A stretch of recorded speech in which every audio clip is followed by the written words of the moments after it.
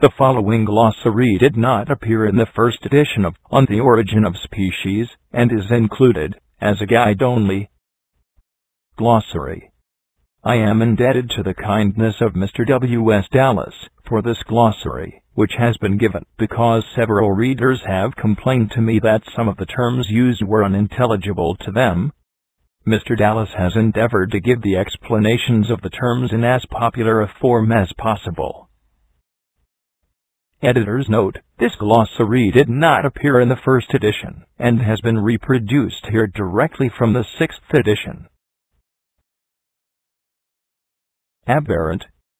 Forms or groups of animals or plants which deviate in important characters from their nearest allies, so as not to be easily included in the same group with them, are said to be aberrant. Aberration. In optics. In the refraction of light by a convex lens, the rays passing through different parts of the lens are brought to a focus at slightly different distances. This is called spherical aberration. At the same time, the colored rays are separated by the prismatic action of the lens, and likewise brought to a focus at different distances. This is chromatic aberration. Abnormal. Contrary to the general rule. Aborted. An organ is said to be aborted when its development has been arrested at a very early stage. Albinism. Albinos are animals in which the usual coloring matters characteristic of the species have not been produced in the skin and its appendages. Albinism is the state of being an albino. Algae. A class of plants including the ordinary seaweeds and the filamentous freshwater weeds. Alternation of generations. This term is applied to a peculiar mode of reproduction which prevails among many of the lower animals, in which the egg produces a living form quite different from its parent, but from which the parent form is reproduced by a process of budding, or by the division of the substance of the first product of the egg. Ammonites. A group of fossil, spiral, chambered shells, allied to the existing pearly nautilus, but having the partitions between the chambers waved in complicated patterns at their junction with the outer wall of the shell. Analogy. That resemblance of structures which depends upon similarity of function, as in the wings of insects and birds. Such structures are said to be analogous, and to be analogues of each other. Animalcule. A minute animal, generally applied to those visible only by the microscope. Annelids. A class of worms in which the surface of the body exhibits a more or less distinct division into rings or segments, generally provided with appendages for locomotion, and with gills. It includes the ordinary marine worms, the earthworms, and the leeches. Antenna. Jointed organs appended to the head in insects, crustacea, and centipedes, and not belonging to the mouth. Anthers. The summits of the stamens of flowers, in which the pollen, or fertilizing dust is produced. Aplacentalia, aplacentata, or aplacental mammals. Mammalia. Archetypal. Of, or, belonging to the archetype, or ideal primitive form upon which all the beings of a group seem to be organized. Articulata. A great division of the animal kingdom characterized generally by having the surface of the body divided into rings called segments, a greater or less number of which are furnished with jointed legs, such as insects, crustaceans, and centipedes. Asymmetrical. Having the two sides unlike. Atrophied. Arrested in development at a very early stage. Balanus. The genus including the common acorn shells which live in abundance on the rocks of the seacoast. Tracheans. A class of animals allied to the reptiles, but undergoing a peculiar metamorphosis, in which the young animal is generally aquatic, and breathes by gills. Examples: frogs, toads, and newts. Boulders. Large transported blocks of stone generally embedded in clays or gravels. Brachiopoda. A class of marine mollusca, or soft-bodied animals, furnished with a bivalve shell, attached to submarine objects by a stalk which passes through an aperture in one of the valves, and furnished with fringed arms, by the action of which food is carried to the mouth. Branchia. gills or organs for respiration in water. Branchial, pertaining to gills or branchia. Cambrian system. A series of very ancient Paleozoic rocks between the Laurentian and the Silurian. Until recently these were regarded as the oldest fossiliferous rocks. Canida. The dog family, including the dog, wolf, fox, jackal, and sea. Carapace. The shell enveloping the anterior part of the body in crustaceans generally, applied also to the hard shelly pieces of the cirripedes. Carboniferous. This term is applied to the Great Formation, which includes, among other rocks, the coal measures. It belongs to the oldest, or Paleozoic, system of formations. Caudal. Of, or, belonging to the tail. Cephalopods. The highest class of the mollusca, or soft-bodied animals, characterized by having the mouth surrounded by a greater or less number of fleshy arms or tentacles, which, in most living species, are furnished with sucking cups. Examples: cuttlefish, nautilus. Cetacea. An order of Mammalia, including the whales, dolphins, and sea, having the form of the body fish-like, the skin naked, and only the forelimbs developed. Chelonia. An order of reptiles including the turtles, tortoises, and cirripedes. An order of crustaceans including the barnacles and acorn shells. Their young resemble those of many other crustaceans in form, but when mature they are always attached to other objects, either directly or by means of a stalk, and their bodies are enclosed by a calcareous shell composed of several pieces, two of which can open to give issue to a bunch of curled, jointed tentacles, which represent the limbs. Coccus. The genus of insects including the cochineal. In these the male is a minute, winged fly, and the female generally a motionless, berry-like mass. Cocoon. A case usually of silky material, in which insects are frequently enveloped during the second, or resting stage, pupa, of their existence.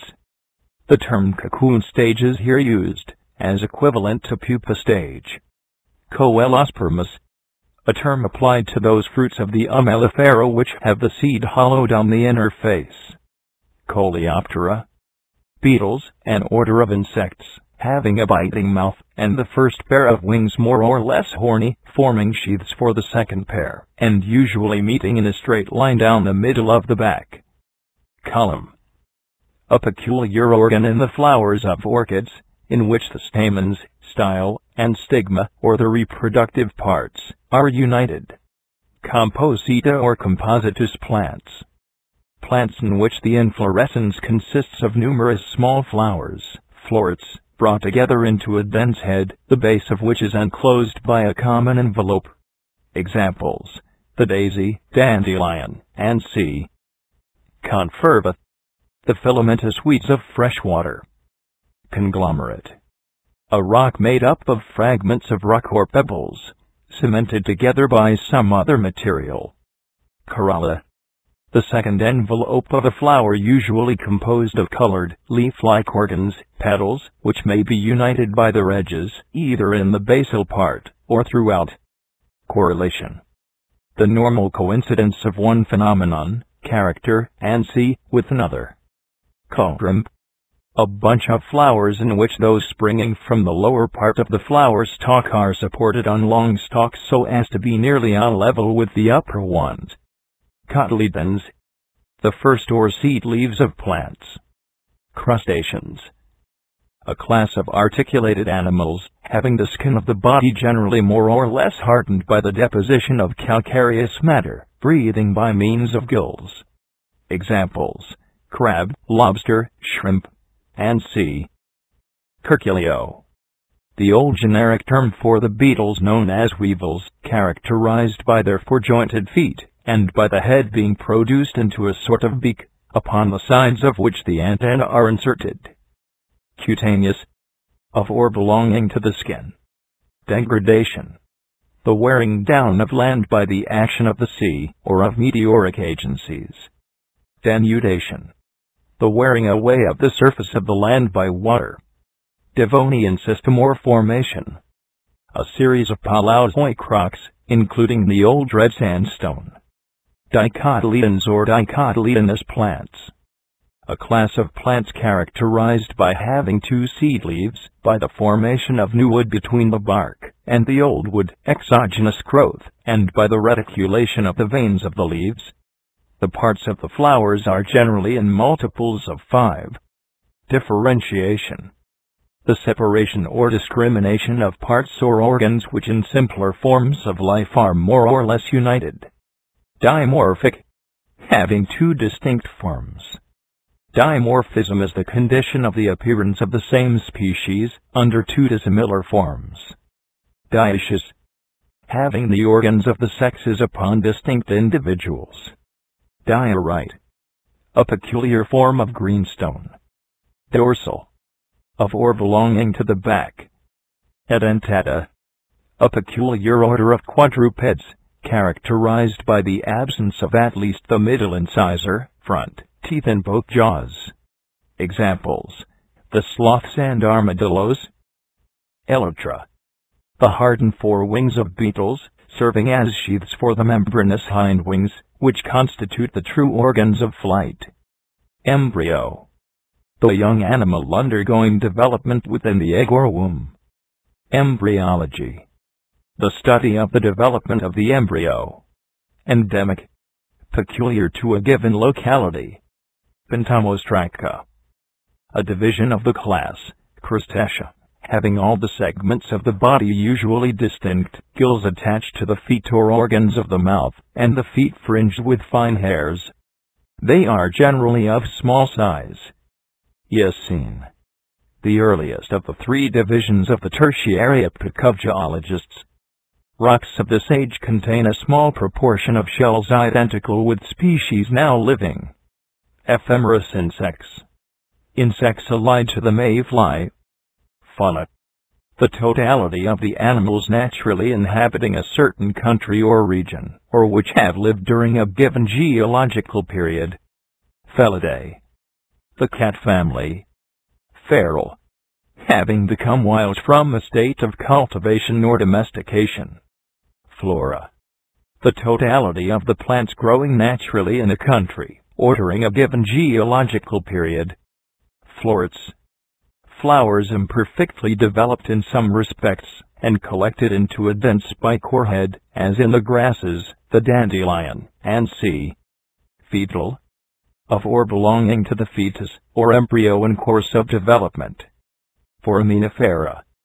A class of animals of very low organization, and generally of small size, having a jelly-like body, from the surface of which delicate filaments can be given off and retracted for the prehension of external objects, and having a calcareous or sandy shell, usually divided in 2 chambers, and perforated with small apertures. Fossiliferous. Containing fossils. Fossorial. Having a faculty of digging. The fossorial Hymenoptera are a group of wasp-like insects, which burrow in sandy soil to make nests for their young. Phrenum. P.L. Frena. A small band or fold of skin. Fungi. Sing fungus. A class of cellular plants, of which mushrooms, toadstools, and molds are familiar examples. Furcula. The forked bone formed by the union of the collar bones in many birds, such as the common fowl. Gallinaceous birds. An order of birds of which the common fowl, turkey, and pheasant are well-known examples. Gallus. The genus of birds which includes the common fowl. Ganglion. A swelling or knot from which nerves are given off as from a center. Ganoid fishes. Fishes covered with peculiar enameled bony scales. Most of them are extinct. Germinal vesicle. A minute vesicle in the eggs of animals, from which development of the embryo proceeds. Glacial period. A period of great cold and of enormous extension of ice upon the surface of the earth. It is believed that glacial periods have occurred repeatedly during the geological history of the Earth, but the term is generally applied to the close of the Tertiary epoch, when nearly the whole of Europe was subjected to an Arctic climate. Gland. An organ which secretes or separates some peculiar product from the blood or sap of animals or plants. Glottis. The opening of the windpipe into the esophagus or gullet. Gneiss. A rock approaching granite in composition, but more or less laminated, and really produced by the alteration of a sedimentary deposit after its consolidation. Grallatovers. The so-called wading birds, storks, cranes, snipes, and sea, which are generally furnished with long legs, bare of feathers, above the heel, and have no membranes between the toes. Granite. A rock consisting essentially of crystal of feldspar and mica in a mass of quartz. Habitat. The locality in which a plant or animal naturally lives. Hemiptera. An order or suborder of insects, characterized by the possession of a jointed beak or rostrum, and by having the forewings horny in the basal portion, and membranous at the extremity, where they cross each other. This group includes the various species of bugs. Hermaphrodite. Possessing the organs of both sexes. Homology. That relation between parts which results from their development from corresponding embryonic parts, either in different animals, as in the case of the arm of man, the foreleg of a quadruped, and the wing of a bird, or in the same individual, as in the case of the fore and hind legs in quadrupeds, and the segments or rings, and their appendages of which the body of a worm, a centipede, is composed. The latter is called serial homology. The parts which stand in such a relation to each other are said to be homologous, and one such part or organ is called the homologue of the other. In different plants the parts of the flower are homologous, and in general these parts are regarded as homologous with leaves. Homoptera. An order or suborder of insects having, like the Hemiptera, a jointed beak, but in which the forewings are either wholly membranous or wholly leathery. The cicado, froghoppers, and aphids, are well-known examples. Hybrid. The offspring of the union of two distinct species. Hymenoptera. An order of insects possessing biting jaws, and usually four membranous wings in which there are a few veins. Bees and wasps are familiar examples of this group. Hypertrophied. Excessively developed. Ichneumonidae. A family of hymenopterous insects, the members of which lay their eggs in the bodies or eggs of other insects. Imago. The perfect, generally winged, reproductive state of an insect. Indigens. The aboriginal animal or vegetable inhabitants of a country or region. Inflorescence. The mode of arrangement of the flowers of plants. Infusoria. A class of microscopic animalcules, so called from their having originally been observed in infusions of vegetable matters. They consist of a gelatinous material enclosed in a delicate membrane, the whole, or part of which is furnished with short vibrating hairs called cilia, by means of which the animalcules swim through the water, or convey the minute particles of their food to the orifice of the mouth. Insectivorous. Feeding on insects. Invertebrata, or invertebrate animals. Those animals which do not possess a backbone, or spinal column. Lacuna. Space is left among the tissues in some of the lower animals, and serving in place of vessels for the circulation of the fluids of the body. Lamellated. Furnished with lamella or little plates. Larva. Larva. The first condition of an insect at its issuing from the egg, when it is usually in the form of a grub, caterpillar, or maggot. Larynx. The upper part of the windpipe opening into the gullet. Laurentian. A group of greatly altered and very ancient rocks, which is greatly developed along the course of the St. Lawrence, whence the name. It is in these that the earliest known traces of organic bodies have been found. Leguminosae. An order of plants represented by the common peas and beans, having an irregular flower, in which one petal stands up, like a wing, and the stamens and pistil are enclosed in a sheath formed by two other petals. The fruit is a pod or legume. Lemurida. A group of four-handed animals, distinct from the monkeys, and approaching the insectivorous quadrupeds, in some of their characters and habits.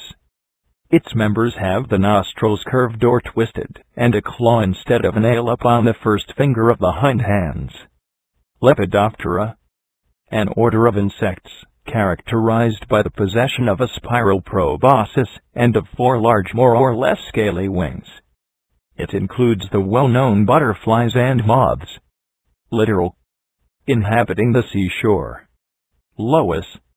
A marly deposit of recent, post-tertiary, date, which occupies a great part of the valley of the Rhine. Malacostraca. The higher division of the Crustacea, including the ordinary crabs, lobsters, shrimps, and sea, together with the woodlice and sandhoppers. Mammalia.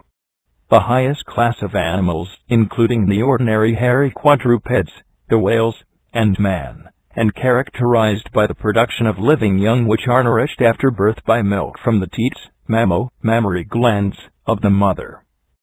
A striking difference in embryonic development has led to the division of this class into two great groups. In one of these, when the embryo has attained a certain stage, a vascular connection, called the placenta, is formed between the embryo and the mother. In the other this is wanting, and the young are produced in a very incomplete state. The former, including the greater part of the class, are called placental mammals. The latter, or aplacental mammals, include the marsupials and monotremes, or Ornithorhynchus. Mammiferous. Having mamma, or teats, see mammalia. Mandibles. In insects, the first or uppermost pair of jaws, which are generally solid, horny, biting organs.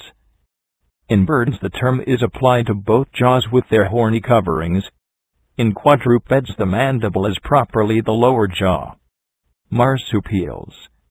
An order of mammalia in which the young are born in a very incomplete state of development, and carried by the mother, while sucking, in a ventral pouch, marsupium, such as the kangaroos, opossums, and sea mammalia.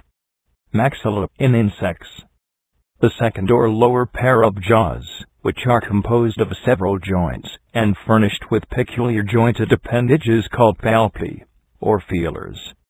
Melanism. The opposite of albinism, an undue development of coloring material in the skin, and its appendages. Metamorphic rocks. Sedimentary rocks which have undergone alteration, generally by the action of heat, subsequently to their deposition and consolidation. Mollusca. One of the great divisions of the animal kingdom, including those animals which have a soft body, usually furnished with a shell, and in which the nervous ganglia, or centers, present no definite general arrangement. They are generally known under the denomination of shellfish, the cuttlefish, and the common snails. Whelks, oysters, mussels, and cockles may serve as examples of them. Monocotyledons, or monocotyledonous plants. Plants in which the seed sends up only a single seed leaf, or cotyledon, characterized by the absence of consecutive layers of wood in the stem, endogenous growth, by the veins of the leaves being generally straight, and by the parts of the flowers being generally in multiples of 3. Examples: grasses, lilies, orchids, palms, and sea moraines. The accumulations of fragments of rock brought down by glaciers. Morphology. The law of form or structure independent of function. Mysis stage. A stage in the development of certain crustaceans. Prawns, in which they closely resemble the adults of a genus, Mysis, belonging to a slightly lower group. Nascent. Commencing development. Natatory. Adapted for the purpose of swimming. Nauplius form. The earliest stage in the development of many crustacea, especially belonging to the lower groups. In this stage the animal has a short body, with indistinct indications of a division in 2 segments, and 3 pairs of fringed limbs. This form of the common freshwater cyclops was described as a distinct genus under the name of Nauplius. Narration: the arrangement of the veins or nervures in the wings of insects. Neuters: imperfectly developed females of certain social insects such as ants and bees, which perform all the labors of the community. Hence they are also called workers. Nictitating membrane: a semi-transparent membrane which can be drawn across the eye in birds and reptiles, either to moderate the effects of a strong light or to sweep particles of dust and sea from the surface of the eye. Ocelli: the simple eyes or stemmata of insects, usually situated on the crown of the head between the great compound eyes. Esophagus: the gullet. Oolitic: a great series of secondary rocks, so called from the texture of some of its members, which appear to be made up of a mass of small egg-like calcareous bodies. Operculum: a calcareous plate employed by many mollusca to close the aperture of their shell. The opercular valves of cirripedes are those which close the aperture of the shell. Orbit: the bony cavity for the reception of the eye. Organism: an organized being, whether plant or animal. Orthospermous: a term applied to those fruits of the umbellifera which have the seed straight. Osculant: forms or groups apparently intermediate between and connecting other groups are said to be osculant. Ova: eggs. Ovarium, or ovary, in plants: the lower part of the pistil, or female organ of the flower, containing the ovules, or incipient seeds. By growth, after the other organs of the flower have fallen, it usually becomes converted into the fruit. Ovigerous: egg-bearing. Ovules, of plants: the seeds in the earliest condition. Pachyderms: a group of mammalia, so called from their thick skins, and including the elephant, rhinoceros, hippopotamus, and sea. Paleozoic: the oldest system of fossiliferous rocks. Palpi: jointed appendages to some of the organs of the mouth in insects and crustacea. Papilionaceae: an order of plants, see Leguminosae. The flowers of these plants are called papilionaceous, or butterfly-like, from the fancied resemblance of the expanded superior petals to the wings of a butterfly. Parasite: an animal or plant living upon or in and at the expense of another organism. Parthenogenesis: the production of living organisms from unimpregnated eggs or seeds. Pedunculated: supported upon a stem or stalk. The pedunculated oak has its acorns borne upon a footstalk.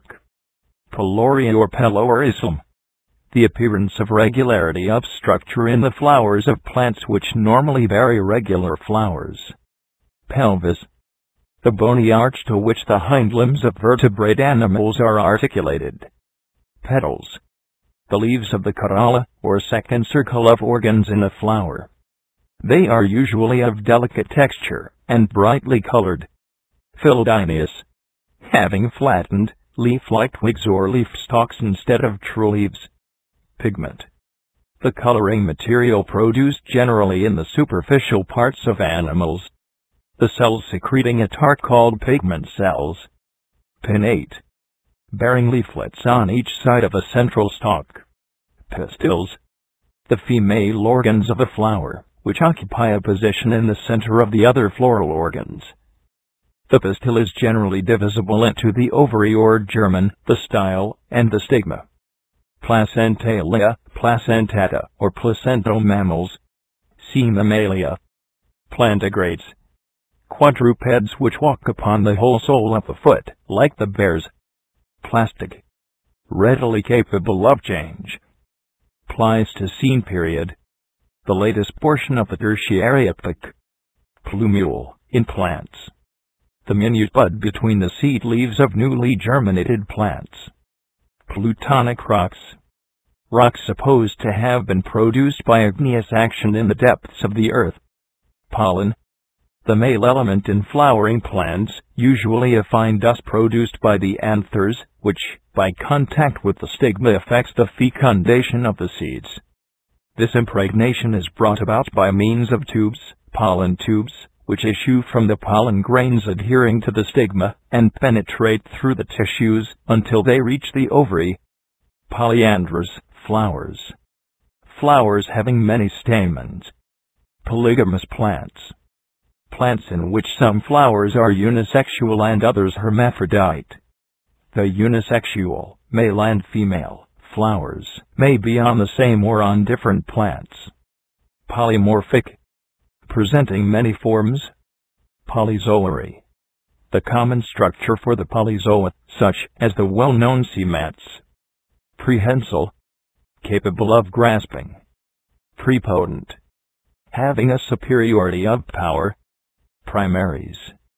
The feathers forming the tip of the wing of a bird, and inserted upon that part which represents the hand of man. Processes. Projecting portions of bones, usually for the attachment of muscles, ligaments, and c. Propolis. A resinous material collected by the hive bees from the opening buds of various trees. Protean. Exceedingly variable. Protozoa. The lowest great division of the animal kingdom. These animals are composed of a gelatinous material, and show scarcely any trace of distinct organs. The infusoria, foraminifera, and sponges, with some other forms, belong to this division. Pupa, pupa. The second stage in the development of an insect, from which it emerges in the perfect, winged, reproductive form. In most insects the pupal stage is passed in perfect repose. The chrysalis is the pupal state of butterflies. Radicle. The minute root of an embryo plant. Ramus. One half of the lower jaw in the mammalia. The portion which rises to articulate with the skull is called the ascending ramus. Range. The extent of country over which a plant or animal is naturally spread. Range in time expresses the distribution of a species or group through the fossiliferous beds of the Earth's crust.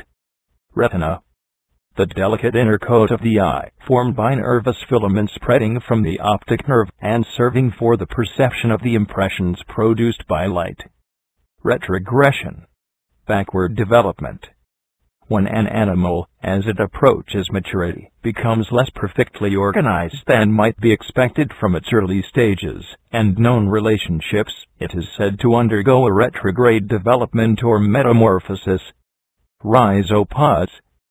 A class of lowly organized animals, protozoa, having a gelatinous body, the surface of which can be protruded in the form of root-like processes or filaments, which serve for locomotion and the prehension of food. The most important order is that of the foraminifera. Rodents. The gnawing mammalia, such as the rats, rabbits, and squirrels. They are especially characterized by the possession of a single pair of chisel-like cutting teeth in each jaw, between which and the grinding teeth there is a great gap. Rubus. The bramble genus. Rudimentary. Very imperfectly developed. Ruminants.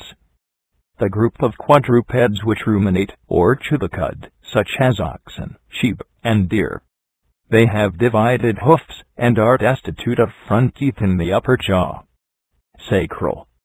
Belonging to the sacrum, or the bone composed usually of two or more united vertebrae to which the sides of the pelvis in vertebrate animals are attached. Sarcode. The gelatinous material of which the bodies of the lowest animals, protozoa, are composed. Scutella. The horny plates with which the feet of birds are generally more or less covered, especially in front. Sedimentary formations. Rocks deposited as sediments from water. Segments. The transverse rings of which the body of an articulate animal, or annelid, is composed. Sepals. The leaves or segments of the calyx, or outermost envelope of an ordinary flower. They are usually green, but sometimes brightly colored. Serratures. Teeth like those of a saw. Sessile. Not supported on a stem or footstalk. Silurian system. A very ancient system of fossiliferous rocks belonging to the earlier part of the Paleozoic series. Specialization. The setting apart of a particular organ for the performance of a particular function. Spinal cord. The central portion of the nervous system in the vertebrata, which descends from the brain through the arches of the vertebra and gives off nearly all the nerves to the various organs of the body. Stamens. The male organs of flowering plants, standing in a circle within the petals. They usually consist of a filament and an anther, the anther being the essential part, in which the pollen, or fecundating dust, is formed. Sternum. The breastbone. Stigma. The apical portion of the pistil in flowering plants. Stipules. Small leafy organs placed at the base of the footstalks of the leaves in many plants. Style. The middle portion of the perfect pistil, which rises like a column from the ovary and supports the stigma at its summit. Subcutaneous. Situated beneath the skin. Suctorial. Adapted for sucking. Sutures, in the skull. The lines of junction of the bones of which the skull is composed. Tarsus, pl tarsi. The jointed feet of articulate animals, such as insects. Teleostine fishes. Fishes of the kind familiar to us in the present day, having the skeleton usually completely ossified and the scales horny. Tentasula or tentacles. Delicate fleshy organs of prehension or touch possessed by many of the lower animals. Tertiary. The latest geological epoch, immediately preceding the establishment of the present order of things. Trachea.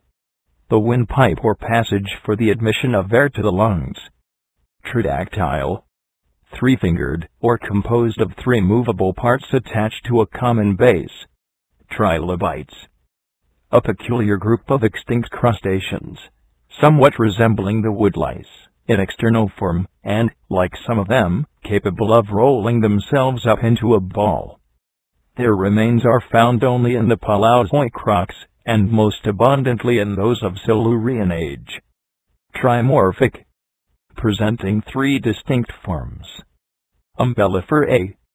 An order of plants in which the flowers, which contain 5 stamens and a pistil with 2 styles, are supported upon footstalks which spring from the top of the flower stem and spread out, like the wires of an umbrella, so as to bring all the flowers in the same head, umbel, nearly to the same level.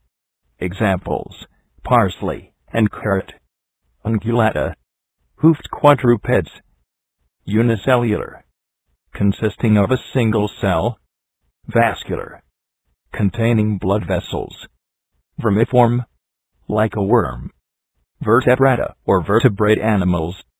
The highest division of the animal kingdom, so called from the presence in most cases of a backbone composed of numerous joints or vertebrae, which constitutes the center of the skeleton, and at the same time supports and protects the central parts of the nervous system. Whorls. The circles or spiral lines in which the parts of plants are arranged upon the axis of growth. Workers. Sea neuters. Zoea stage. The earliest stage in the development of many of the higher crustacea, so called from the name of zoea, applied to these young animals when they were supposed to constitute a peculiar genus. Zooids. In many of the lower animals, such as the corals, medusa, and sea, reproduction takes place in 2 ways, namely, by means of eggs, and by a process of budding with or without separation from the parent of the product of the latter, which is often very different from that of the egg. The individuality of the species is represented by the whole of the form produced between 2 sexual reproductions, and these forms, which are apparently individual animals, have been called zooids. This is the end of the glossary.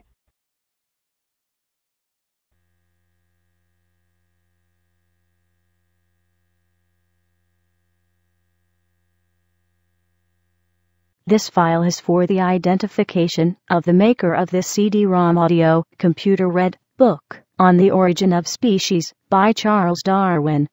The CD-ROM, completed on the 4th of April, 2003. Compiled, edited, and engineered by Stephen J. Eccles, using text-allowed MP3 and AT&T Natural Voices. File naming conventions used for different file versions, for example, origin ch1. Descriptive and consecutive naming 64 kbps, 22.05 kHz, stereo. Origin 1. 8-digit naming convention 64 kbps, 22.05 kHz, stereo, or 16 kbps, 11.02 kHz, mono. Origin MCH1. 16 kbps, 11.02 kHz, mono. 16 kbps mono versions are produced for internet distribution. Audio quality is compromised to a minor degree for MP3 file size reduction. The CD-ROM is made for free distribution to those who need spoken read books. It may only be copied and/or distributed as a free-to-use resource, and the only charge which may be made for the CD-ROM or any of its individual components is to cover the cost of the media it is copied to when distributed for the recipient to keep, and for a basic postage cost. Thank you. Stephen J. Eccles. Copyright of all audio files. 3 Slatteras Road, Electrona, 7054, Tasmania, Australia. Chapter 1. Variation under domestication. Causes of variability. Effects of habit. Correlation of growth. Inheritance. Character of domestic varieties. Difficulty of distinguishing between varieties and species. Origin of domestic varieties from one or more species. Domestic pigeons, their differences and origin. Principle of selection anciently followed, its effects. Methodical and unconscious selection.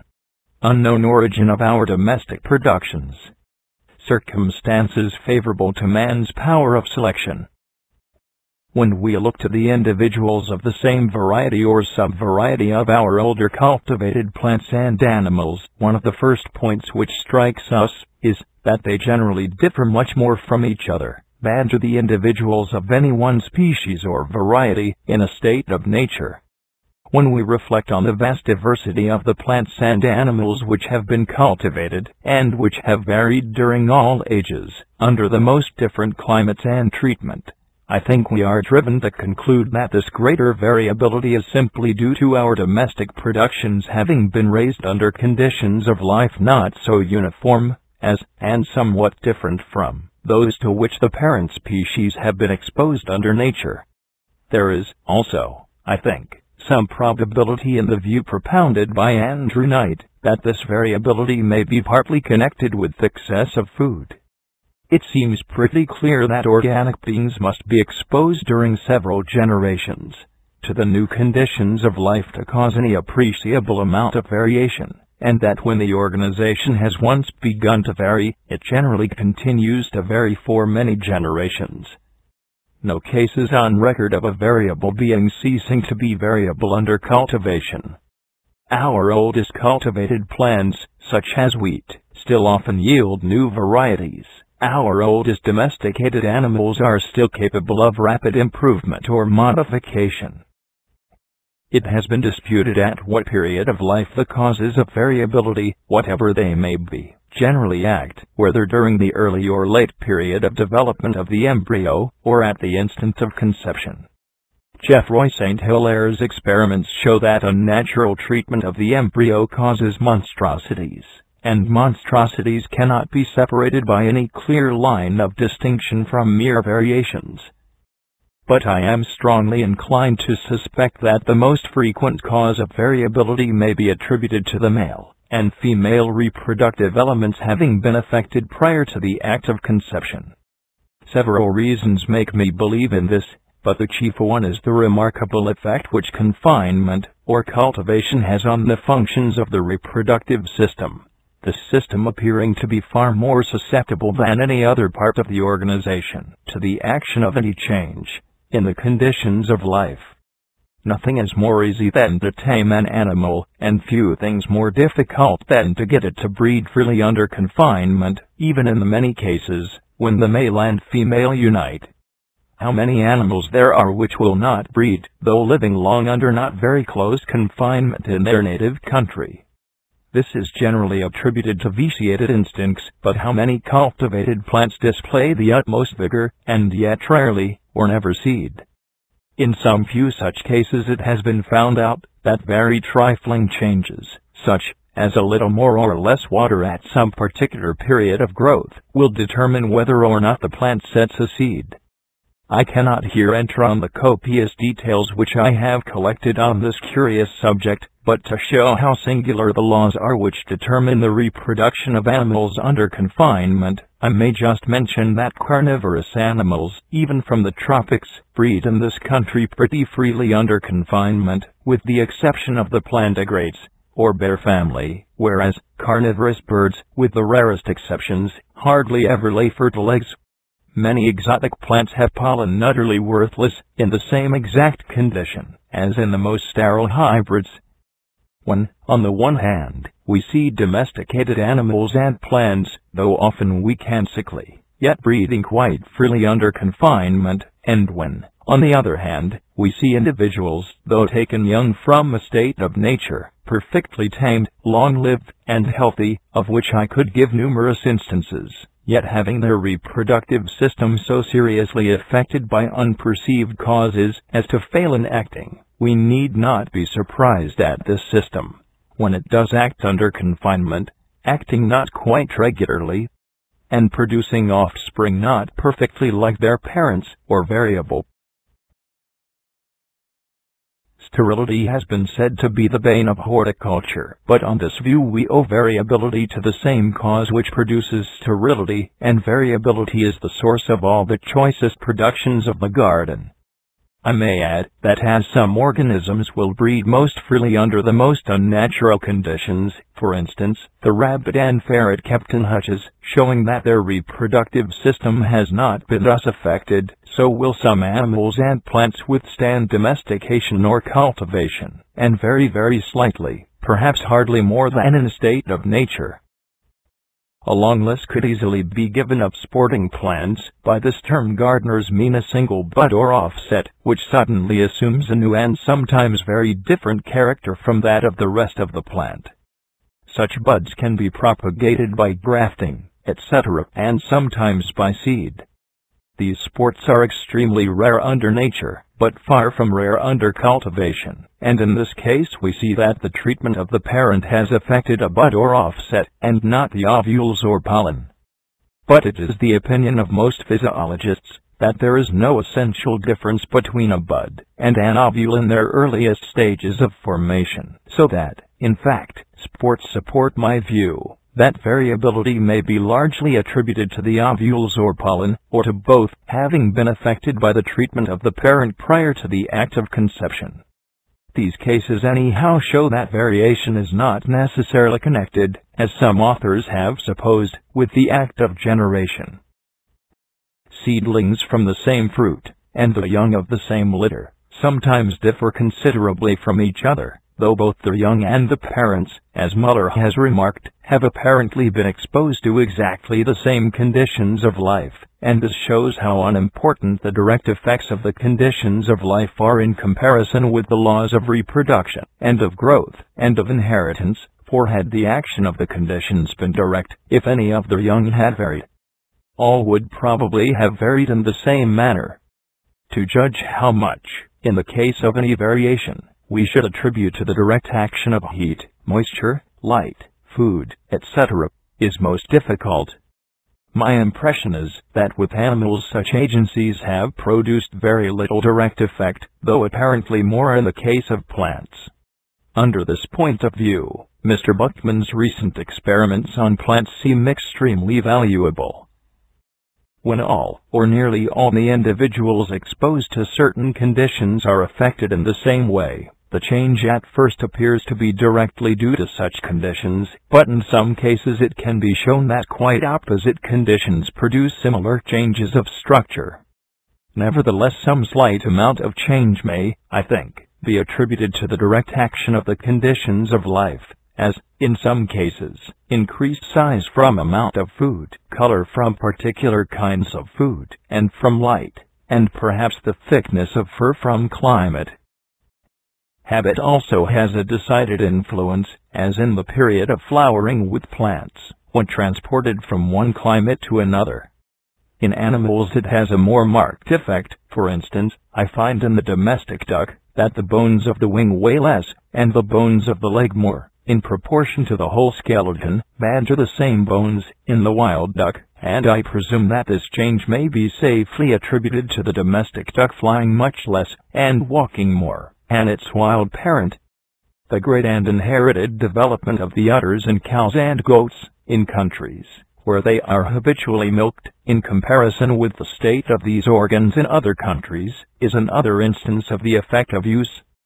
Not a single domestic animal can be named which has not in some country drooping ears, and the view suggested by some authors, that the drooping is due to the disuse of the muscles of the ear, from the animals not being much alarmed by danger, seems probable. There are many laws regulating variation, some few of which can be dimly seen, and will be hereafter briefly mentioned. I will here only allude to what may be called correlation of growth. Any change in the embryo or larva will almost certainly entail changes in the mature animal. In monstrosities, the correlations between quite distinct parts are very curious, and many instances are given in Isidore Geoffroy St. Hilaire's great work on this subject. Breeders believe that long limbs are almost always accompanied by an elongated head. Some instances of correlation are quite whimsical. Thus cats with blue eyes are invariably deaf. Color and constitutional peculiarities go together, of which many remarkable cases could be given amongst animals and plants. From the facts collected by Hiesinger, it appears that white sheep and pigs are differently affected from colored individuals by certain vegetable poisons. Hairless dogs have imperfect teeth. Long-haired and coarse-haired animals are apt to have, as is asserted, long or many horns. Pigeons with feathered feet have skin between their outer toes. Pigeons with short beaks have small feet, and those with long beaks large feet. Hence, if man goes on selecting, and thus augmenting, any peculiarity, he will almost certainly unconsciously modify other parts of the structure, owing to the mysterious laws of the correlation of growth. The result of the various, quite unknown, or dimly seen laws of variation, is infinitely complex and diversified. It is well worthwhile carefully to study the several treatises published on some of our old cultivated plants, as on the hyacinth, potato, even the dahlia, etc., and it is really surprising to note the endless points in structure and constitution in which the varieties and sub-varieties differ slightly from each other. The whole organization seems to have become plastic, and tends to depart in some small degree from that of the parental type. Any variation which is not inherited is unimportant for us, but the number and diversity of inheritable deviations of structure, both those of slight and those of considerable physiological importance, is endless. Dr. Prosper Lucas's treatise, in 2 large volumes, is the fullest and the best on this subject. No breeder doubts how strong is the tendency to inheritance, like produces like, is has fundamental belief. Doubts have been thrown on this principle by theoretical writers alone.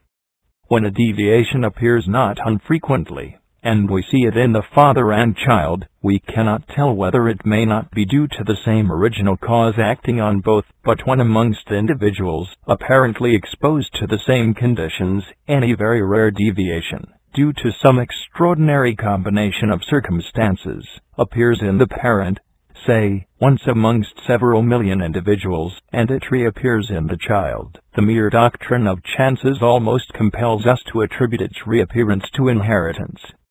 Every one must have heard of cases of albinism, prickly skin, hairy bodies, etc., appearing in several members of the same family.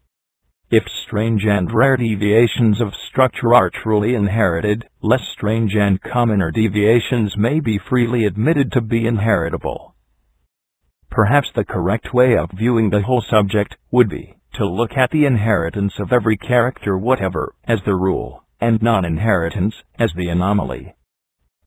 The laws governing inheritance are quite unknown. No one can say why the same peculiarity in different individuals of the same species, and in individuals of different species, is sometimes inherited, and sometimes not so. Why the child often reverts in certain characters to its grandfather or grandmother, or other much more remote ancestor. Why a peculiarity is often transmitted from one sex to both sexes, or to one sex alone, more commonly, but not exclusively to the like sex.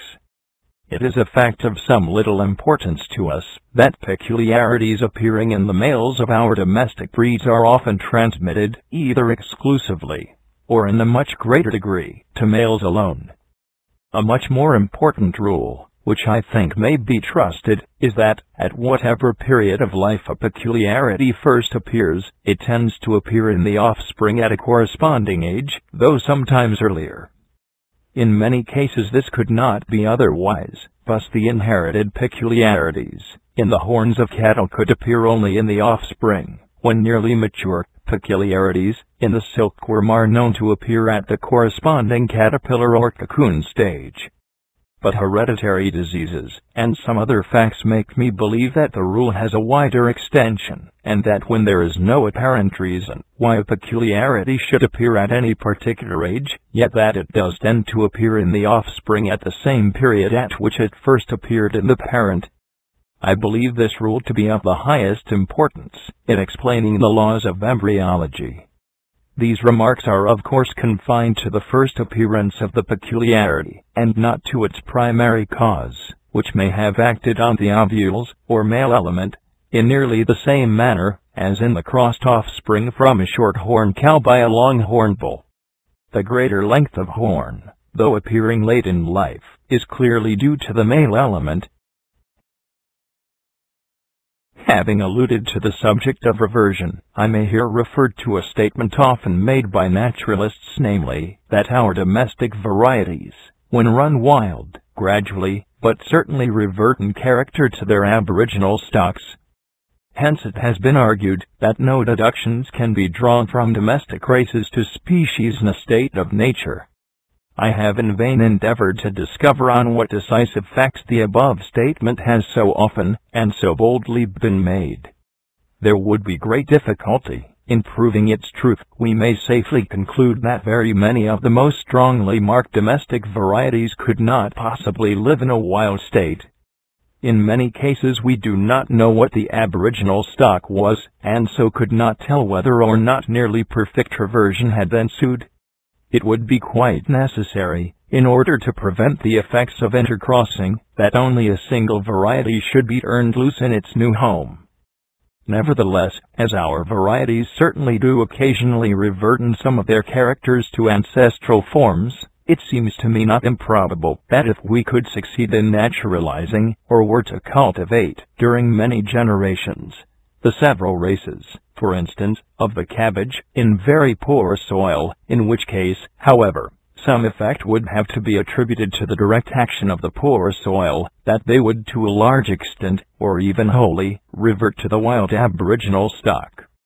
Whether or not the experiment would succeed is not of great importance for our line of argument, for by the experiment itself the conditions of life are changed. If it could be shown that our domestic varieties manifested a strong tendency to reversion, that is, to lose their acquired characters, whilst kept under unchanged conditions, and whilst kept in a considerable body, so that free intercrossing might check, by blending together, any slight deviations of structure, in such case, I grant that we could deduce nothing from domestic varieties in regard to species. But there is not a shadow of evidence in favor of this view, to assert that we could not breed our cart and race horses, long and short-horn cattle, and poultry of various breeds, and esculent vegetables, for an almost infinite number of generations, would be opposed to all experience.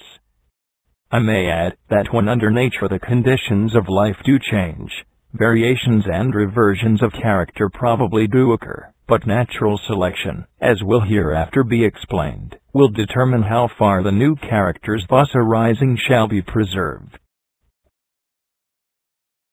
When we look to the hereditary varieties or races of our domestic animals and plants, and compare them with species closely allied together, we generally perceive in each domestic race, as already remarked, less uniformity of character, and in true species. Domestic races of the same species, also, often have a somewhat monstrous character, by which I mean that, although differing from each other, and from the other species of the same genus, in several trifling respects, they often differ in an extreme degree, in some one part, both when compared one with another, and more especially when compared with all the species in nature to which they are nearest allied. With these exceptions, and with that of the perfect fertility of varieties, when crossed, a subject hereafter to be discussed, domestic races of the same species differ from each other in the same manner, as, only in most cases, in a lesser degree, than do closely allied species of the same genus, in a state of nature. I think this must be admitted, when we find that there are hardly any domestic races, either amongst animals or plants, which have not been ranked by some competent judges as mere varieties, and by other competent judges as the descendants of aboriginally distinct species. If any marked distinction existed between domestic races and species, the source of doubt could not so perpetually recur. It has often been stated that domestic races do not differ from each other in characters of generic value. I think it could be shown that this statement is hardly correct, but naturalists differ most widely in determining what characters are of generic value, all such valuations being at present empirical. Moreover, on the view of the origin of genera which I shall presently give, we have no right to expect often to meet with generic differences in our domesticated productions. When we attempt to estimate the amount of structural difference between the domestic races of the same species, we are soon involved in doubt, from not knowing whether they have descended from one or several parent species. This point, if it could be cleared up, would be interesting, if, for instance, it could be shown that the greyhound, bloodhound, terrier, spaniel, and bulldog, which we all know propagate their kind socially, were the offspring of any single species, then such facts would have great weight in making us doubt about the immutability of the many very closely allied and natural species, for instance, of the many foxes inhabiting different quarters of the world. I do not believe, as we shall presently see, that all our dogs have descended from any one wild species, but, in the case of some other domestic races, there is presumptive, or even strong, evidence in favor of this view. It has often been assumed that man has chosen for domestication animals and plants having an extraordinary inherent tendency to vary, and likewise to withstand diverse climates. I do not dispute that these capacities have added largely to the value of most of our domesticated productions, but how could a savage possibly know, when he first tamed an animal, whether it would vary in succeeding generations, and whether it would endure other climates? Has the little variability of the ass or guinea fowl, or the small power of endurance of warmth by the reindeer, or of cold by the common camel, prevented their domestication? I cannot doubt that if other animals and plants, equal in number to our domesticated productions, and belonging to equally diverse classes and countries, were taken from a state of nature, and could be made to breed for an equal number of generations under domestication, they would vary, on an average, as largely as the parent species of our existing domesticated productions have varied. In the case of most of our anciently domesticated animals and plants, I do not think it is possible to come to any definite conclusion whether they have descended from one or several species. The argument mainly relied on by those who believe in the multiple origin of our domestic animals is that we find in the most ancient records, more especially on the monuments of Egypt, much diversity in the breeds, and that some of the breeds closely resemble, perhaps are identical with, those still existing. even if this latter fact were found more strictly and generally true than seems to me to be the case, what does it show but that some of our breeds originated there 4,000 or 5,000 years ago? But Mr. Horner's researches have rendered it in some degree probable that man, sufficiently civilized to have manufactured pottery, existed in the valley of the Nile 13 or 14,000 years ago. And who will pretend to say how long before these ancient periods, savages, like those of Tierra del Fuego or Australia, who possess a semi-domestic dog, may not have existed in Egypt? The whole subject must, I think, remain vague. Nevertheless, I may, without here entering on any details, state that, from geographical and other considerations, I think it highly probable that our domestic dogs have descended from several wild species. In regard to sheep and goats I can form no opinion. I should think, from facts communicated to me by Mr. Blyth on the habits, voice, and constitution, etc., of the humped Indian cattle, that these had descended from a different aboriginal stock from our European cattle, and several competent judges believe that these latter have had more than one wild parent. With respect to horses, from reasons which I cannot give here, I am doubtfully inclined to believe, in opposition to several authors, that all the races have descended from one wild stock. Mr. Blyth, whose opinion, from his large and varied stores of knowledge, I should value more than that of almost anyone, thinks that all the breeds of poultry have proceeded from the common wild Indian fowl, Gallus banctiva. In regard to ducks and rabbits, the breeds of which differ considerably from each other in structure, I do not doubt that they all have descended from the common wild duck and rabbit. The doctrine of the origin of our several domestic races from several aboriginal stocks has been carried to an absurd extreme by some authors. They believe that every race which breeds true, let the distinctive characters be ever so slight, has had its wild prototype. At this rate there must have existed at least a score of species of wild cattle, as many sheep, and several goats in Europe alone, and several even within Great Britain. One author believes that there formerly existed, in Great Britain, 11 wild species of sheep peculiar to it. When we bear in mind that Britain has now hardly one peculiar mammal, and France but few distinct from those of Germany, and conversely, and so with Hungary, Spain, etc., but that each of these kingdoms possesses several peculiar breeds of cattle, sheep, etc., we must admit that many domestic breeds have originated in Europe. For whence could they have been derived, as these several countries do not possess a number of peculiar species as distinct parent stocks? So it is in India. Even in the case of the domestic dogs of the whole world, which I fully admit have probably descended from several wild species, I cannot doubt that there has been an immense amount of inherited variation. Who can believe that animals closely resembling the Italian greyhound, the bloodhound, the bulldog, or Blenheim spaniel, etc., so unlike all wild canidae, ever existed freely in a state of nature? It has often been loosely said that all our races of dogs have been produced by the crossing of a few aboriginal species, but by crossing we can get only forms, in some degree intermediate between their parents, and if we account for our several domestic races by this process, we must admit the former existence of the most extreme forms, as the Italian greyhound, bloodhound, bulldog, etc., in the wild state.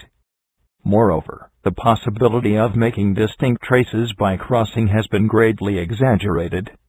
There can be no doubt that a race may be modified by occasional crosses, if aided by the careful selection of those individual mongrels which present any desired character, but that a race could be obtained nearly intermediate between two extremely different races or species, I can hardly believe. Sir J. C. Bright expressly experimentized for this object, and failed. The offspring from the first cross between two pure breeds is tolerably, and sometimes, as I have found with pigeons, extremely uniform, and everything seems simple enough. But when these mongrels are crossed one with another for several generations, hardly two of them will be alike, and then the extreme difficulty, or rather utter hopelessness, of the task becomes apparent. Certainly, a breed intermediate between two very distinct breeds could not be got without extreme care and long-continued selection, nor can I find a single case on record of a permanent race having been thus formed. On the breeds of the domestic pigeon. Believing that it is always best to study some special group, I have, after deliberation, taken up domestic pigeons. I have kept every breed which I could purchase or obtain, and have been most kindly favored with skins from several quarters of the world, more especially by the Honorable W. Elliot from India, and by the Honorable C. Murray from Persia. Many treatises in different languages have been published on pigeons, and some of them are very important, as being of considerable antiquity. I have associated with several eminent fanciers, and have been permitted to join two of the London pigeon clubs. The diversity of the breeds is something astonishing. Compare the English carrier and the short-faced tumbler, and see the wonderful difference in their beaks, entailing corresponding differences in their skulls. The carrier, more especially the male bird, is also remarkable from the wonderful development of the carunculated skin about the head, and this is accompanied by greatly elongated eyelids, very large external orifices to the nostrils, and a wide gape of mouth. The short-faced tumbler has a beak in outline almost like that of a finch, and the common tumbler has the singular and strictly inherited habit of flying at a great height, in a compact flock, and tumbling in the air head over heels. The runt is a bird of great size, with long, massive beak, and large feet. Some of the sub-breeds of runts have very long necks, others very long wings and tails, others singularly short tails. The barb is allied to the carrier, but, instead of a very long beak, has a very short and very broad one. The pouter has a much elongated body, wings, and legs, and its enormously developed crop, which it glories in inflating, may well excite astonishment, and even laughter. The turbot has a very short and conical beak, with a line of reversed feathers down the breast, and it has the habit of continually expanding slightly the upper part of the esophagus. The Jacobin has the feathers so much reversed along the back of the neck that they form a hood, and it has, proportionally to its size, much elongated wing and tail feathers. The trumpeter and laugher, as their names express, utter a very different coo from the other breeds. The fantail has 30, or even 40 tail feathers, instead of 12 or 14, the normal number, in all members of the great pigeon family, and these feathers are kept expanded, and are carried so erect that in good birds the head and tail touch, the oil gland is quite aborted. Several other less distinct breeds might have been specified. In the skeletons of the several breeds, the development of the bones of the face in length and breadth and curvature differs enormously. The shape, as well as the breadth and length of the ramus of the lower jaw, varies in a highly remarkable manner. The number of the caudal and sacral vertebrae vary, as does the number of the ribs, together with their relative breadth and the presence of processes. The size and shape of the apertures in the sternum are highly variable, so is the degree of divergence and relative size of the two arms of the furcula.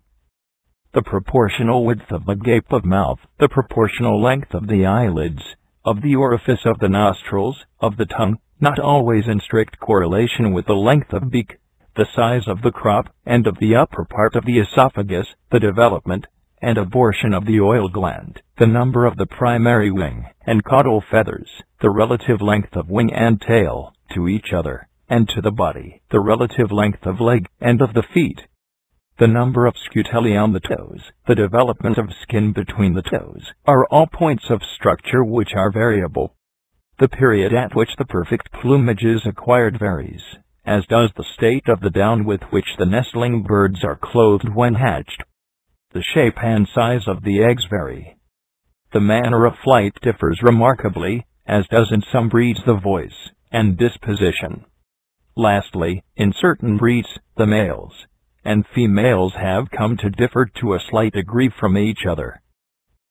Altogether at least a score of pigeons might be chosen, which if shown to an ornithologist, and he were told that they were wild birds, would certainly, I think, be ranked by him as well-defined species.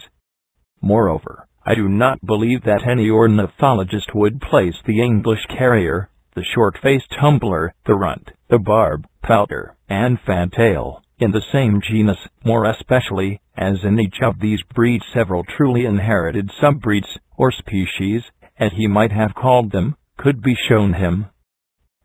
Great as the differences are between the breeds of pigeons, I am fully convinced that the common opinion of naturalists is correct, namely, that all have descended from the rock pigeon, Columbolivia, including under this term several geographical races or subspecies, which differ from each other in the most trifling respects. As several of the reasons which have led me to this belief are in some degree applicable in other cases, I will here briefly give them.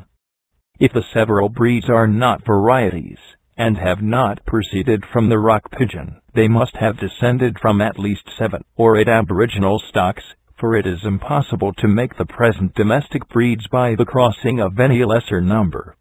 How, for instance, could a pouter be produced by crossing 2 breeds, unless one of the parent stocks possessed the characteristic enormous crop?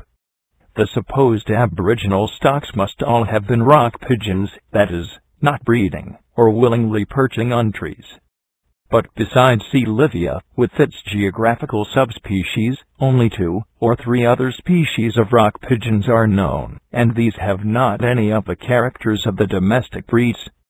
Hence the supposed aboriginal stocks must either still exist in the countries where they were originally domesticated, and yet be unknown to ornithologists, and this, considering their size, habits, and remarkable characters, seems very improbable, or they must have become extinct in the wild state.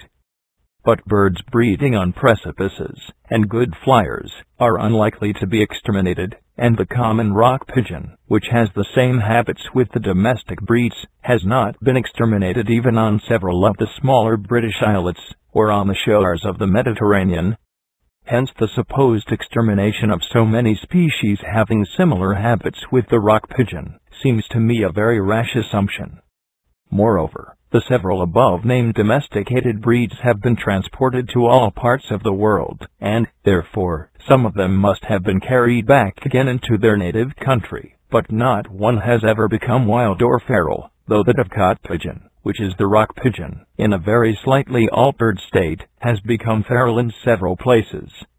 Again, all recent experience shows that it is most difficult to get any wild animal to breed freely under domestication. Yet on the hypothesis of the multiple origin of our pigeons, it must be assumed that at least 7 or 8 species were so thoroughly domesticated in ancient times by half-civilized man as to be quite prolific under confinement.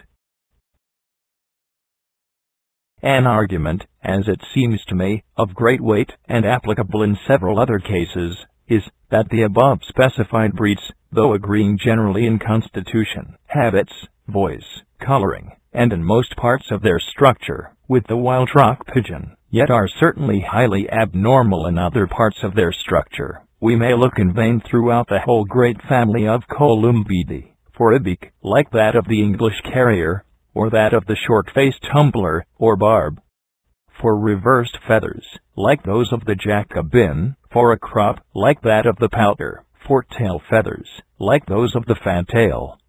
Hence it must be assumed not only that half-civilized man succeeded in thoroughly domesticating several species, but that he intentionally, or by chance, picked out extraordinarily abnormal species, and further, that these very species have since all become extinct or unknown. So many strange contingencies seem to me improbable in the highest degree. Some facts in regard to the coloring of pigeons well deserve consideration. The rock pigeon is of a slaty blue, and has a white trump.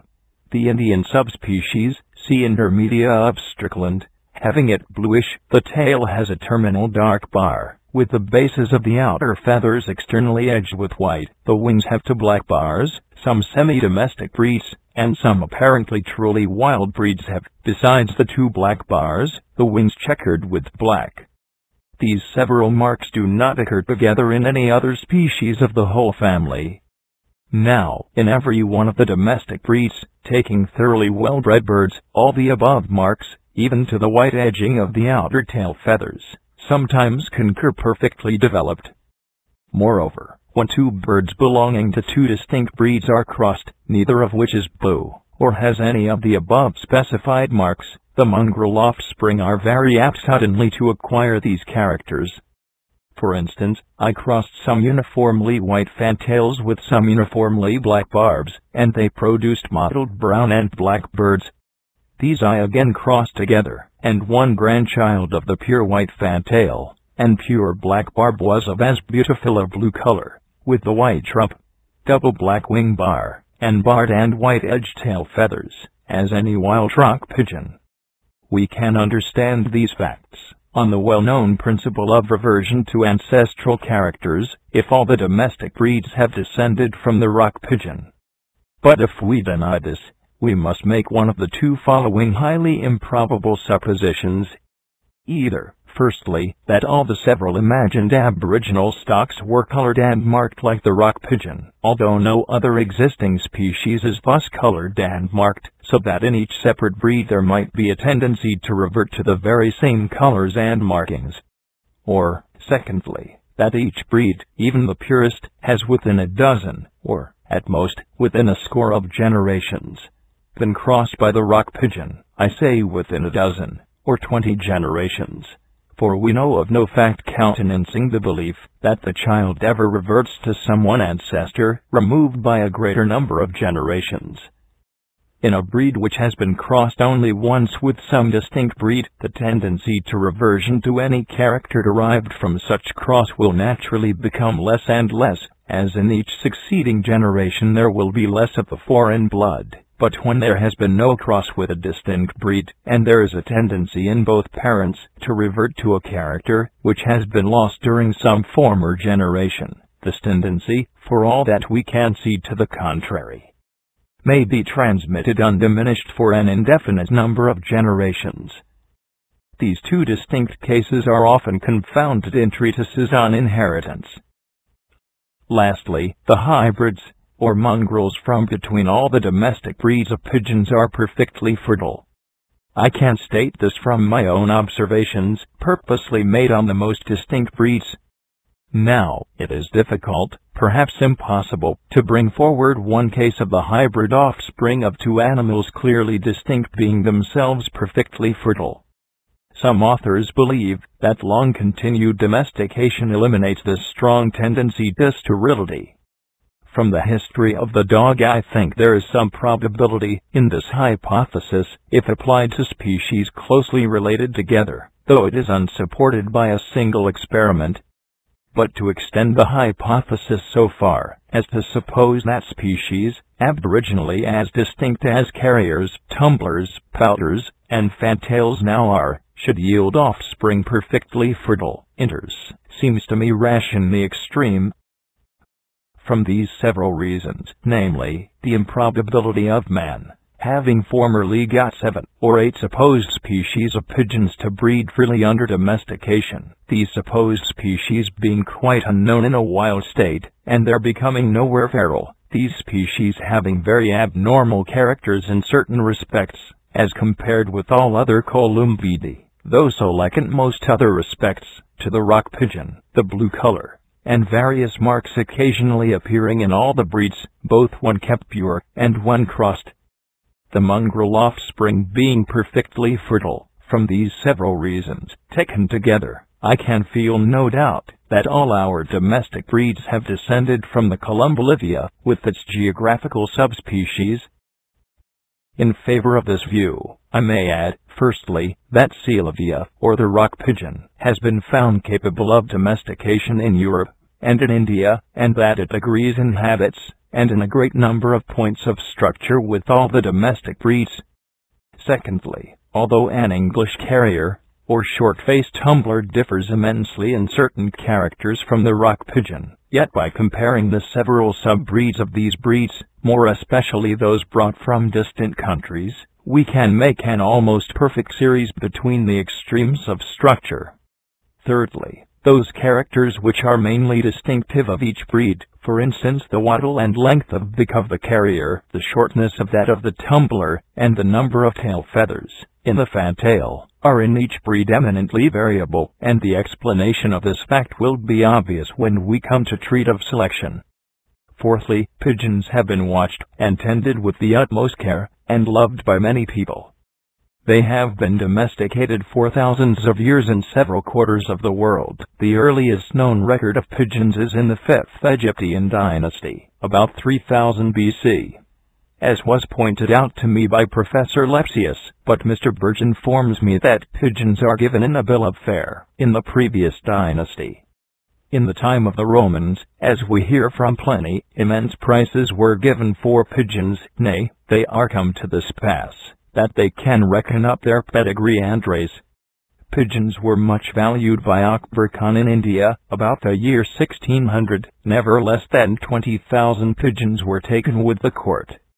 The monarchs of Iran and Turan sent him some very rare birds, and, continues the courtly historian, His Majesty, by crossing the breeds, which method was never practiced before, has improved them astonishingly.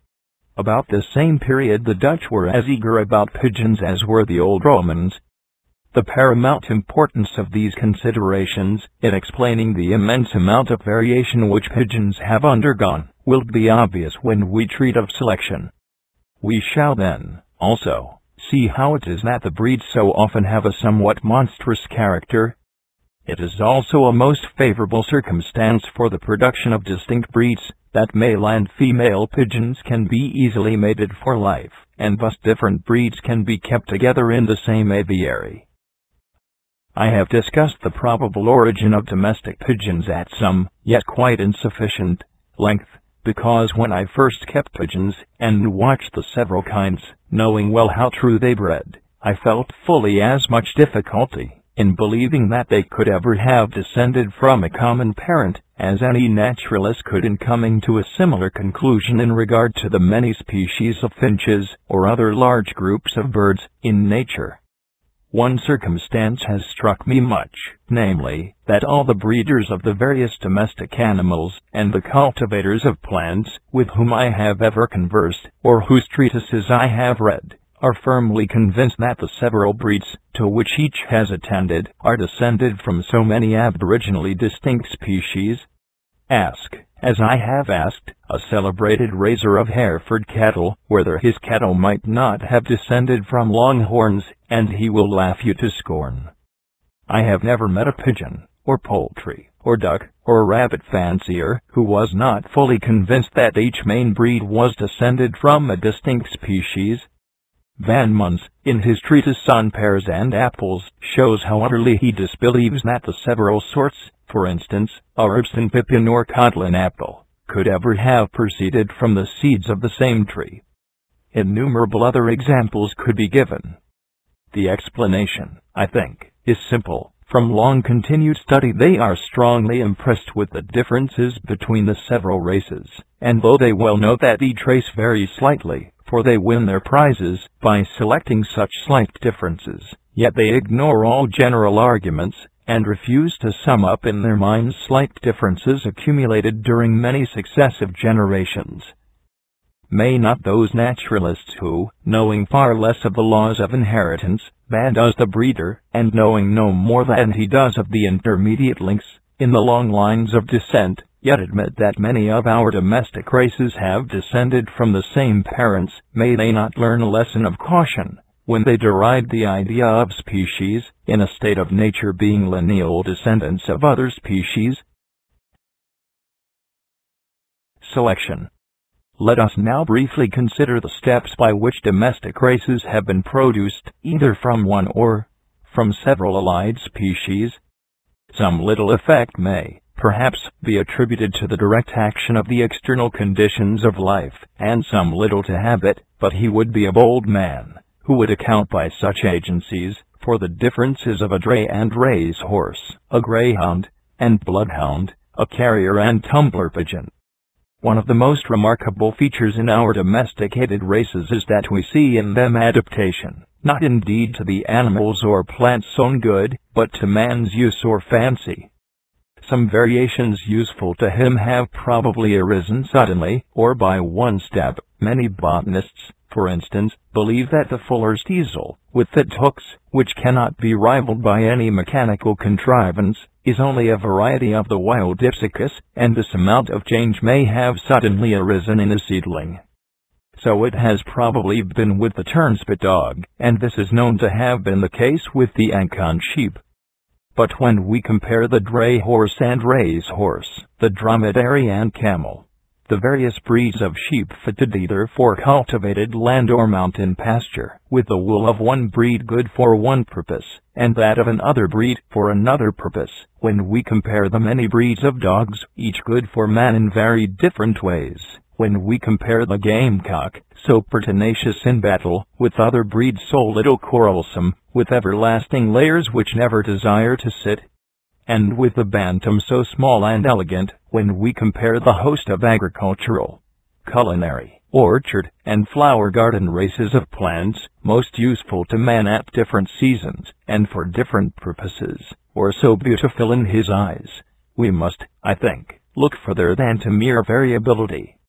We cannot suppose that all the breeds were suddenly produced as perfect and as useful as we now see them. Indeed, in several cases, we know that this has not been their history. The key is man's power of accumulative selection. Nature gives successive variations. Man adds them up in certain directions useful to him. In this sense he may be said to make for himself useful breeds. The great power of this principle of selection is not hypothetical. It is certain that several of our eminent breeders have, even within a single lifetime, modified to a large extent some breeds of cattle and sheep. In order fully to realize what they have done, it is almost necessary to read several of the many treatises devoted to this subject, and to inspect the animals.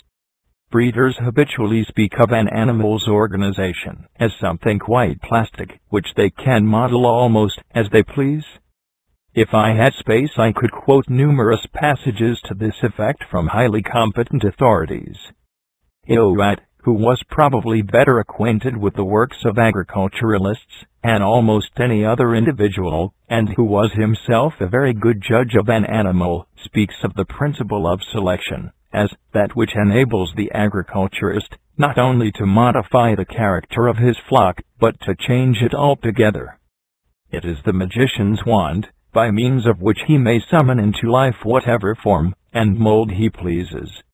Lord Somerville, speaking of what breeders have done for sheep, says, "It would seem as if they had chalked out upon a wall a form perfect in itself, and then had given it existence." That most skillful breeder, Sir John Sebright, used to say, with respect to pigeons, that he would produce any given feather in 3 years, but it would take him 6 years to obtain head and beak. In Saxony the importance of the principle of selection in regard to merino sheep is so fully recognized that men follow it as a trade. The sheep are placed on a table, and are studied, like a picture by a connoisseur. This is done 3 times at intervals of months, and the sheep are each time marked and classed, so that the very best may ultimately be selected for breeding. What English breeders have actually effected is proved by the enormous prices given for animals with a good pedigree, and these have now been exported to almost every quarter of the world. The improvement is by no means generally due to crossing different breeds. All the best breeders are strongly opposed to this practice, except sometimes amongst closely allied subbreeds. And when a cross has been made, the closest selection is far more indispensable even than in ordinary cases. If selection consisted merely in separating some very distinct variety and breeding from it, the principle would be so obvious as hardly to be worth notice, but its importance consists in the great effect produced by the accumulation in one direction, during successive generations, of differences absolutely inappreciable by an uneducated eye, differences which I for one have vainly attempted to appreciate. Not one man in 1,000 has accuracy of eye and judgment sufficient to become an eminent breeder. If gifted with these qualities, and he studies his subject for years, and devotes his lifetime to it with indomitable perseverance, he will succeed, and may make great improvements. If he wants any of these qualities, he will assuredly fail. Few would readily believe in the natural capacity and years of practice requisite to become even a skillful pigeon fancier. The same principles are followed by horticulturists, but the variations are here often more abrupt. No one supposes that our choicest productions have been produced by a single variation from the aboriginal stock. We have proofs that this is not so in some cases, in which exact records have been kept. Thus, to give a very trifling instance, the steadily increasing size of the common gooseberry may be quoted. We see an astonishing improvement in many florists' flowers, when the flowers of the present day are compared with drawings made only 20 or 30 years ago.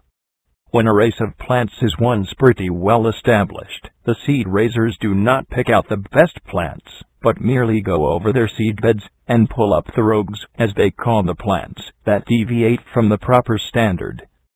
With animals this kind of selection is, in fact, also followed, for hardly anyone is so careless as to allow his worst animals to breed. In regard to plants, there is another means of observing the accumulated effects of selection, namely, by comparing the diversity of flowers in the different varieties of the same species in the flower garden, the diversity of leaves, pods, or tubers, or whatever part is valued, in the kitchen garden, in comparison with the flowers of the same varieties, and the diversity of fruit of the same species, in the orchard, in comparison with the leaves and flowers of the same set of varieties. See how different the leaves of the cabbage are, and how extremely alike the flowers, how unlike the flowers of the heartsease are, and how alike the leaves, how much the fruit of the different kinds of gooseberries differ in size, color, shape, and hairiness, and yet the flowers present very slight differences. It is not that the varieties which differ largely in some one point do not differ at all in other points. This is hardly ever, perhaps never, the case. The laws of correlation of growth, the importance of which should never be overlooked, will ensure some differences, but, as a general rule, I cannot doubt that the continued selection of slight variations, either in the leaves, the flowers, or the fruit, will produce races differing from each other, chiefly in these characters. It may be objected that the principle of selection has been reduced to methodical practice for scarcely more than 3/4 of a century. It has certainly been more attended to of late years, and many treatises have been published on the subject, and the result, I may add, has been, in a corresponding degree, rapid and important. But it is very far from true that the principle is a modern discovery. I could give several references to the full acknowledgment of the importance of the principle in works of high antiquity. In rude and barbarous periods of English history, choice animals were often imported, and laws were passed to prevent their exportation. The destruction of horses under a certain size was ordered, and this may be compared to the roguing of plants by nurserymen. The principle of selection I find distinctly given in an ancient Chinese encyclopedia. Explicit rules are laid down by some of the Roman classical writers. From passages in Genesis, it is clear that the color of domestic animals was at that early period attended to. Savages now sometimes cross their dogs with wild canine animals to improve the breed, and they formerly did so, as is attested by passages in Pliny. The savages in South Africa match their draft cattle by color, as do some of the Eskimo, their teams of dogs. Livingston shows how much good domestic breeds are valued by the Negroes of the interior of Africa, who have not associated with Europeans. Some of these facts do not show actual selection, but they show that the breeding of domestic animals was carefully attended to in ancient times, and is now attended to by the lowest savages.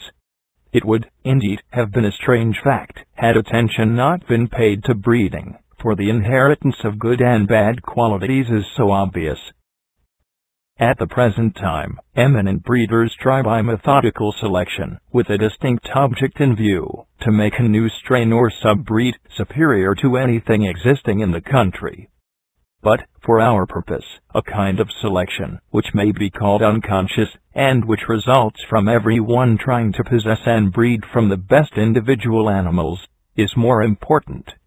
Thus, a man who intends keeping pointers naturally tries to get as good dogs as he can, and afterwards breeds from his own best dogs, but he has no wish or expectation of permanently altering the breed.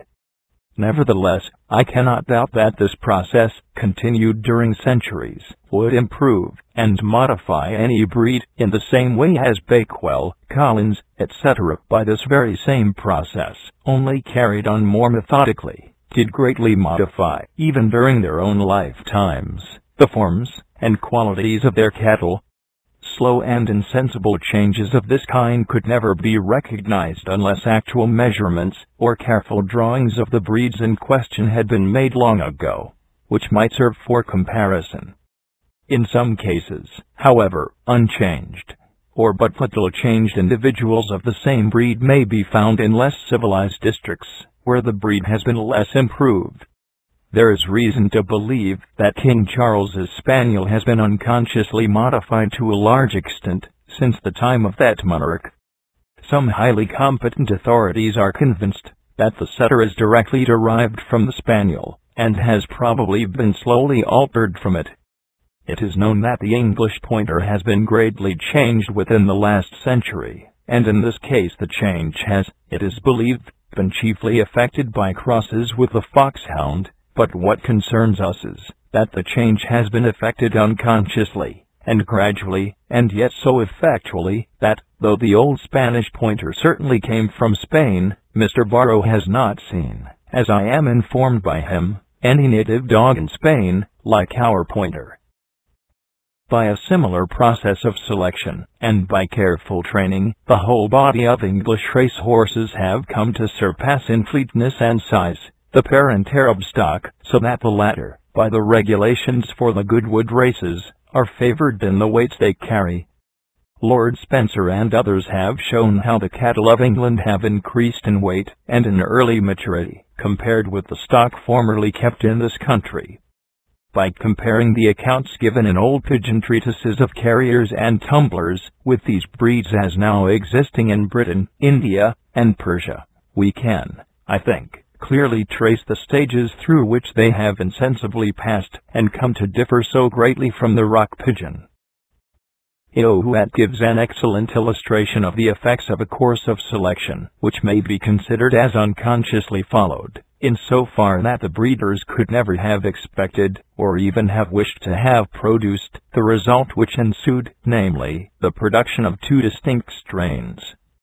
The two flocks of Leicester sheep kept by Mr. Buckley and Mr. Burgess, as Mr. Ouhat remarks, have been purely bred from the original stock of Mr. Bakewell for upwards of 50 years. There is not a suspicion existing in the mind of anyone at all acquainted with the subject, that the owner of either of them has deviated in any one instance from the pure blood of Mr. Bakewell's flock, and yet the difference between the sheep possessed by these two gentlemen is so great, that they have the appearance of being quite different varieties.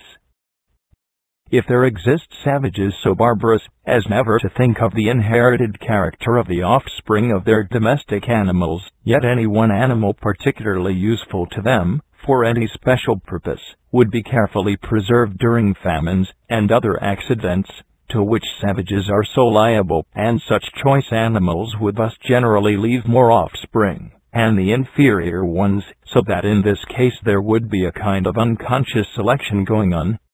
We see the value set on animals even by the barbarians of Tierra del Fuego, by their killing and devouring their old women in times of dearth as of less value, and their dogs.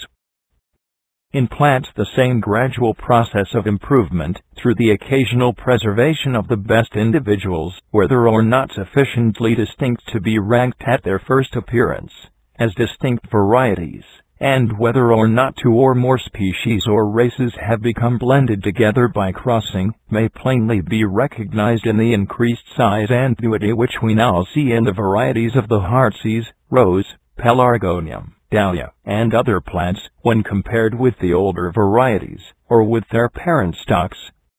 No one would ever expect to get a first-rate heartsease or dahlia, from the seed of a wild plant. No one would expect to raise a first-rate melting pear from the seed of a wild pear, though he might succeed from a poor seedling growing wild, if it had come from a garden stock. The pear, though cultivated in classical times, appears, from Pliny's description, to have been a fruit of very inferior quality. I have seen great surprise expressed in horticultural works at the wonderful skill of gardeners, in having produced such splendid results from such poor materials, but the art, I cannot doubt, has been simple, and, as far as the final result is concerned, has been followed almost unconsciously. It has consisted in always cultivating the best-known variety, sowing its seeds, and, when a slightly better variety has chanced to appear, selecting it, and so onwards. But the gardeners of the classical period, who cultivated the best pear they could procure, never thought what splendid fruit we should eat, though we owe our excellent fruit, in some small degree, to their having naturally chosen and preserved the best varieties they could anywhere find. A large amount of change in our cultivated plants, thus slowly and unconsciously accumulated, explains, as I believe, the well-known fact that in a vast number of cases we cannot recognize, and therefore do not know, the wild parent stocks of the plants which have been longest cultivated in our flower and kitchen gardens. If it has taken centuries or thousands of years to improve or modify most of our plants up to their present standard of usefulness to man, we can understand how it is that neither Australia, the Cape of Good Hope, nor any other region inhabited by quite uncivilized man, has afforded us a single plant worth culture. It is not that these countries, so rich in species, do not by a strange chance possess the aboriginal stocks of any useful plants, but that the native plants have not been improved by continued selection up to a standard of perfection comparable with that given to the plants in countries anciently civilized. In regard to the domestic animals kept by uncivilized man, it should not be overlooked that they almost always have to struggle for their own food, at least during certain seasons. And in two countries very differently circumstanced, individuals of the same species, having slightly different constitutions or structure, would often succeed better in the one country and in the other, and thus by a process of natural selection, as will hereafter be more fully explained, two sub-breeds might be formed. This, perhaps, partly explains what has been remarked by some authors, namely, that the varieties kept by savages have more of the character of species, and the varieties kept in civilized countries. On the view here given of the all-important part which selection by man has played, it becomes at once obvious how it is that our domestic races show adaptation in their structure, or in their habits to man's wants or fancies. We can, I think, further understand the frequently abnormal character of our domestic races, and likewise their differences being so great in external characters, and relatively so slight in internal parts or organs. Man can hardly select, or only with much difficulty, any deviation of structure excepting such as is externally visible, and indeed he rarely cares for what is internal. He can never act by selection, excepting on variations which are first given to him in some slight degree by nature.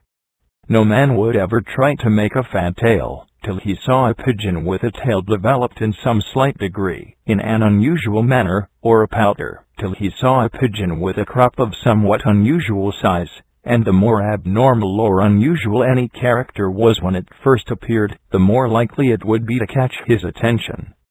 But to use such an expression as trying to make a fantail is, I have no doubt, in most cases, utterly incorrect. The man who first selected a pigeon with a slightly larger tail never dreamed what the descendants of that pigeon would become through long-continued, partly unconscious, and partly methodical selection.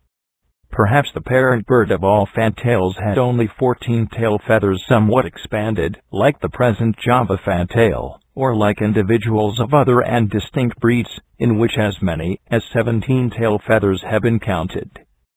Perhaps the first pouter pigeon did not inflate its crop much more than the turbot now does the upper part of its esophagus, a habit which is disregarded by all fanciers, as it is not one of the points of the breed.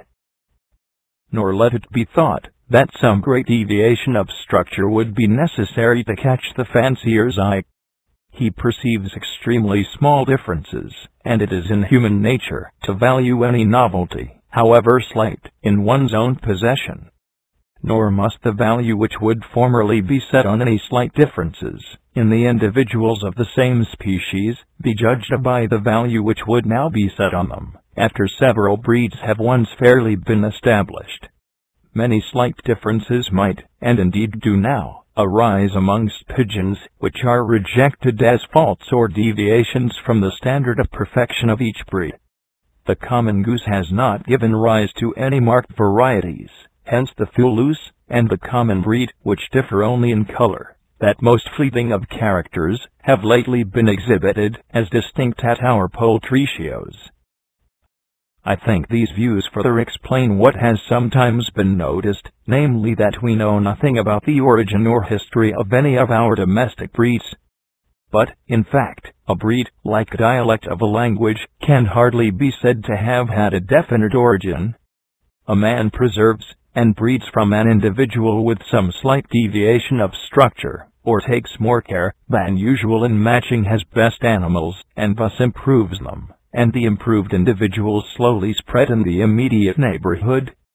But as yet they will hardly have a distinct name, and from being only slightly valued, their history will be disregarded. When further improved by the same slow and gradual process, they will spread more widely, and will get recognized as something distinct and valuable, and will then probably first receive a provincial name. In semi-civilized countries, with little free communication, the spreading and knowledge of any new sub-breed will be a slow process. As soon as the points of value of the new sub-breed are once fully acknowledged, the principle, as I have called it, of unconscious selection, will always tend, perhaps more at one period than at another, as the breed rises or falls in fashion, perhaps more in one district than in another, according to the state of civilization of the inhabitants, slowly to add to the characteristic features of the breed, whatever they may be. But the chance will be infinitely small of any record having been preserved of such slow, varying, and insensible changes.